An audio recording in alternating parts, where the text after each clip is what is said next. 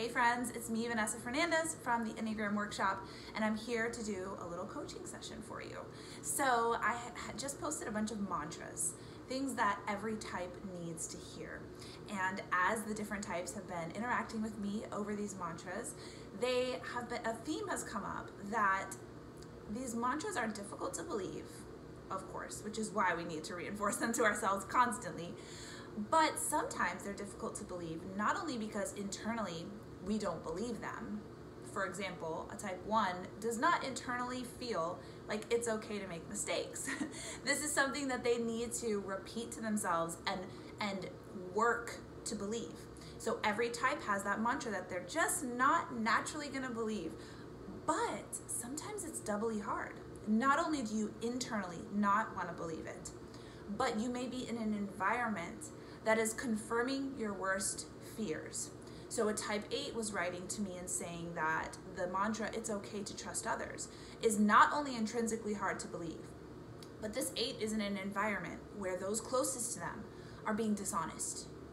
And it only confirms the deepest, darkest fears of that type 8 when the people around them are behaving in the way that they expect them to behave. It's like, how can I trust in someone when they're not being trustworthy? And a type 2 was telling me that their internal fear is that they're not lovable. So they need to be needed. And they were in an environment where the people closest to them in their family were telling them, I don't want you, I don't need you, and I don't love you. So how, when you already feel that internally, and then it's confirmed externally because of a challenging environment, how do you believe those mantras? How do you believe that it's okay to trust others? How do you believe as a 1 that it's okay to make mistakes when not only do you have that inner critic, but you're also in a work environment where your boss is constantly telling you it's not good enough? And here's where the shift needs to happen. We don't believe those mantras because of an external confirmation. We believe those mantras because we are going to look internally and discover that we are stronger, wiser, more worthy, more loved, and more capable than we thought. The whole thing of the Enneagram is that when we get in trouble, it's when we're looking externally to get what we need from the world, instead of realizing we already have it and it's inside. So instead of the type 8 needing everyone around them to be trustworthy in order for them to trust, we repeat that mantra because as a type 8, you know that even if you are betrayed, you are strong enough to endure. You will not be crushed by it, and you can carry on and still trust because you're not dependent on others, but you have an internal strength. Same with the type 1. Type 1, when you rest in the fact that you are good enough and you know that, then there isn't a hustling to constantly be perfect for everyone. And when a boss or a work environment is putting more pressure on you to be good enough, internally you can pull a strength that says, I am good enough.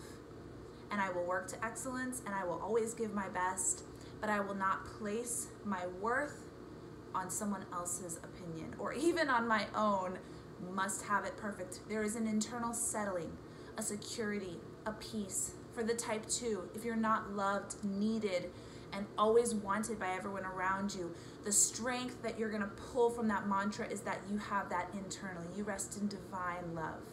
You know that you are lovable and wonderful and such a blessing to others, and that comes from deep in here instead of needing to be externally validated. So when you are in an atmosphere that triggers that one spot that you already struggle with, don't see it as a curse. Don't see it as a reason of why you can't grow in your essence. See it as an actual blessing to more quickly reveal where you are externally placing your hope and be able to start pulling it in and saying, I am worthy just as I am. I am capable in and of myself. I do not need to fear. I have security. I rest in my own strength, my own wisdom, my own love, my own goodness. That external triggering can be a good thing. It can propel you into growth quicker, better, And more, pain is such a big communicator. So when you experience that pain, you are going to either crumble or rise.